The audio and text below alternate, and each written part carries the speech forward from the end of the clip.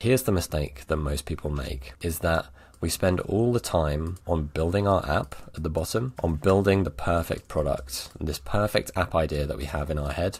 And this is what loads of people do, and this is something that I've done before as well. And what I want to try and illustrate here is that even if you build the perfect product, you build the perfect onboarding flow, and you build the perfect landing page or website, 100% of zero is still zero. So if you have no interest, no people actually coming in to seeing your website or seeing your app or signing up for anything, then 100% of that is still going to be zero. And that is why a lot of businesses get no customers when they launch, because they spend all this time building something that is perfect, an incredible fulfillment system, an incredible fulfillment mechanism in this app that they've created, which can fulfill this service, this solution to thousands of people.